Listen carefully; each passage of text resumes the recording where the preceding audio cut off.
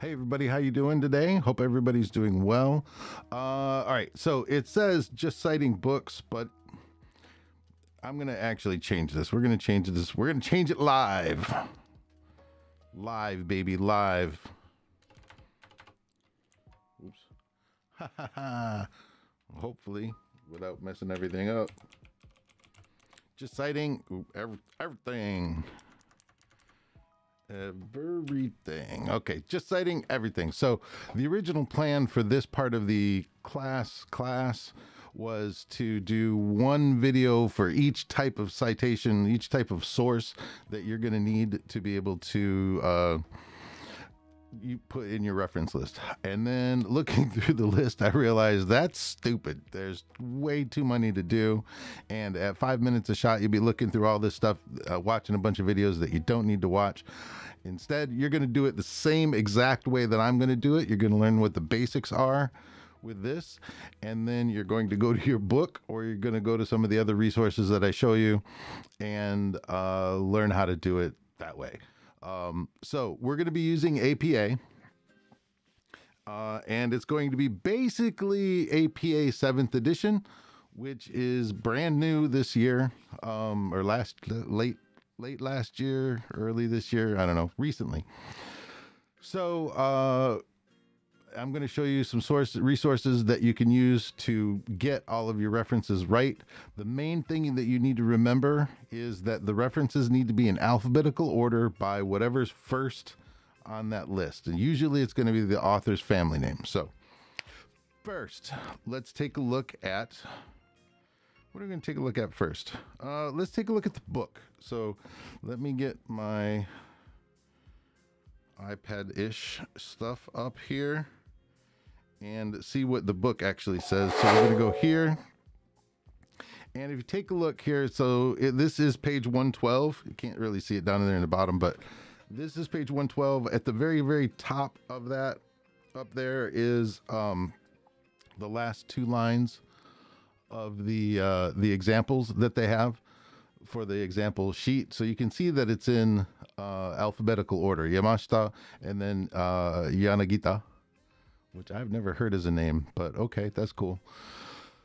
So if you look at the page before, which I don't have a picture of, it'll tell you. But right there in the middle, 14.6, alphabetical order. So read through that and see exactly what that looks like. The reference list it's on a new page, so enter a new section or a new page break. And then at the top of the next page, it says reference in the center thing, then an extra space, line space, and then start your list. So you only need minimum of 7, but that should be fine. So let's take a look at one of the examples and stuff that they have set up here on the page, or on their next page. So this is page 113, the next page in the book. And it gives you an example of an APA format for all of the stuff. And if you look on the next page, 114, 115, 116, there's a whole bunch of different kind of entries. Basically, you need to figure out what your source is, and then how to get the right format for that. So that's what I'm going to show you how to find in this video. So we're going to go take a look at this. Stuff is useful, and if you want to do it by hand, this is great. But let's go over to my browser, and I'm going to show you a couple places where you can go, and it will kind of automatically do it for you, or we'll do most of it for you. I can't click on that. I got to click over here, right? So Purdue OWL, APA style, Purdue OWL, Purdue University. This is a citation generator, so it will work great for the most part. It's not perfect, but it will give you a good start. And it will give you a lot of different options. So you have, you can't see the drop-down menu. Oh no. Okay, that's fine. So this spot here where it says website, if you click on the little caret, that's called a caret, C-A-R-A-T, it drops down website, book, journal, article, online video, or film. So go check that out. We are going to do, not a website, we are going to do a book. So see how it changed into book? Because you can't see the drop-down menu on this because JavaScript. Yay. All right, so we're going to do a book. Matter of fact, we are going to do this book. Let's show you the front of the book so you can see. We're going to do this book on how to do this. Yay, yeah. So if we do this book, what we need to do is we could do all of the information and put it all in by hand, but on the back of the book, there's a magic number that tells you, that gives everybody the information about what everything you need for a citation is locked up in this called ISBN number. So we're going to put the ISBN number in here and use that. ISBN numbers start with 978 usually. There's a couple others, but for the stuff that you're going to be doing, look for, if you find the thing here, the little barcode, there'll be an ISBN number there. And usually there's also one in what's called the front matter. And it's like right on the very front information page. It's one of the first pages in the book, and it has a list of the ISBN number on there too. So we're going to do 486 312 308 3. Now, so that's the ISBN number for this book. It's like a serial number for the book. And then we're going to hit cite. And then find your books. It goes through, it looks out, and it says da da da da da da da da. Basically, is this your book? Yes, that's our book. So we hit cite, and the book title is Basic Steps to Creating Research Papers. Book publisher is Sengeji Raningu. Okay, yeah, whatever that is. Publication year is 2018. Okay, that's fine. Oh, it doesn't have the. Oh no, it doesn't have the authors in it. That's stupid. Oh man, that's a huge bummer. Okay, first name. All right, so that means we need to add both of the author information to this. Let's see. First name is David. Ooh, Dave. Wow, can't type. David, and I don't care about the middle initial. His last name is Kluge or Kluge or something. And then because this book has two authors, we need to add the second one too. Matthew Taylor. Okay, so Matthew Taylor. So print publication, edition. So this is the second edition. We don't need the second. Actually, probably should. Okay, so okay, so print publication info. That's the stuff. That's all we need. Okay. Basically, if you have any of the other information, you can put it in, but it might not be used. Okay, so we get complete citation. Dun, dun, dun, and that's it. So Klug D and Taylor M, parentheses, 2018, basic steps to writing research. Oh, second. Okay, so we need to go back and edit this. So we go here and edit citation. See, remember when I put in edition? Well, they're going to do it. They're going to do that part for me.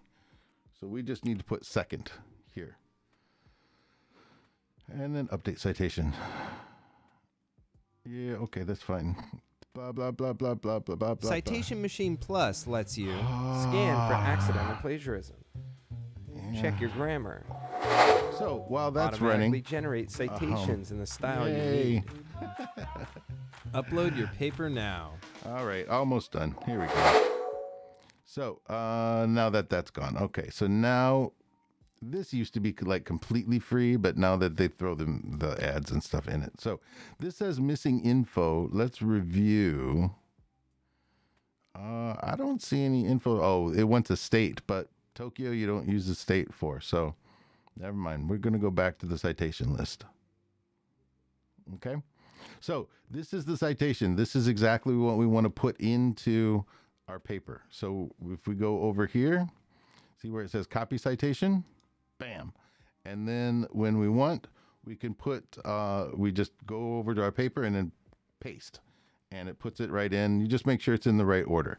Now for an inline citation for this, copy inline citation, that's basically, it's going to do everything for you. The preview looks like this, Kluge and Taylor 2018. It's awesome. This site basically does everything for you. So it works great. Some of the stuff will have holes if they try to fill in as much of the missing stuff as you can. So that is okay. That is the general information that you get from the Purdue OWL site. This has been around forever. I've used it a bunch. Now, the other one that I like to use is Citation Machine. And Citation Machine, basically, it's the same thing, right? So are we going to do a website, a book, or a journal? We're going to do a book, and I should have copied the ISBN number. All right, so let's go to the ISBN number again. 9784863123083. Whoop. 83 should be fine. Let's do a search and see if I put that in correctly. Basic steps to writing research papers. Gosh, this looks a lot like the other one. And if you look here, it's a Chegg service. So somebody bought this and it's the same. You can even see the same thing, Citation Machine. So Purdue OWL kicks you over to this. So it's the same thing. It's exactly the same thing. So we cite that. We continue. And they want to put the things in. It is literally the same page. So that is how you get those set up. Now, let's take a look at this and let's go back on this one. And because I know a lot of you guys are going to be using you're going to be using websites and articles to do it. So let's look at and see what we have here. Electrek, because some of people are doing solar. Electrek is a good place to find information about EVs and solar and Tesla and stuff like that. So let's look at this article, right? So we have this as the full article, very recent. So we know the information is new. We're going to copy that URL, and then we're going to go back to Citation Machine, and we're going to say website. And then this one, we just paste the name of the website in there, hit search. And this is exactly the article that I was looking at. Make sure they match, right? Take the time to make sure they match. And then cite. So article title, the URL is there, the website title, date accessed, and date published. Continue. And it cranks, and it cranks, and it cranks. Is it cranking? I don't see it cranking. There we go. All right, so we got all of that information. This one we don't need, right? And then we complete citation. So now this is perfect. So Lambert, so let's look at it. Lambert F, 2020, October 23rd. That's the date that the article was published. Tesla's making da da da da da da da da da. So that's the title of the article, retrieved October 24th, 2020 from Electrek, and then the URL is there. So everything's available, everything's there, and then we can just copy that citation, right? And then put that out and copy that into our paper. And so the first one there, right? For the book, the first author's family name begins with a K. So this one's the second article that we did, the resource or the website. The author's family name begins with an L, so it goes KL, and then that goes into your reference list in that order because it's alphabetical order by the author's family name. So that's it.